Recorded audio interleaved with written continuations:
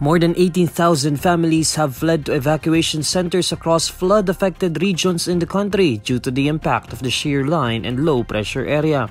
According to a Department of Social Welfare and Development report, the figure covers Bicol, Western Visayas, Central Visayas, Eastern Visayas, and Northern Mindanao.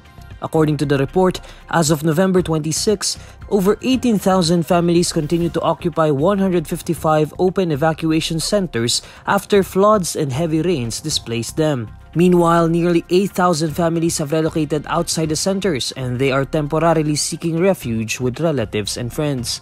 Moreover, 58 houses were destroyed while 251 homes sustained partial damage across 1,550 affected barangays in 5 regions.